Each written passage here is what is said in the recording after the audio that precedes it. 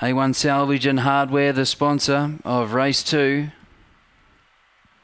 Racing, flying out Sunset Moo with David Yellow, Burnout Boys down the outside from Fantastic Joey, Rugrat the fence, and then Abbey Boy, Ashy Larry and Wild and Free. There's a lot of trouble behind Sunset Moo. Rugrat railed to second, Ashy Larry to third, then Fantastic Joey, Burnout Boy, David Yellow tangled up, and Sunset Moo's going to lead all the way over Rugrat.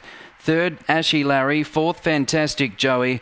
Then Wild and Free. David Yellow and Burnout Boy, they collided mid-race, and Abbey Boy last, 22.99.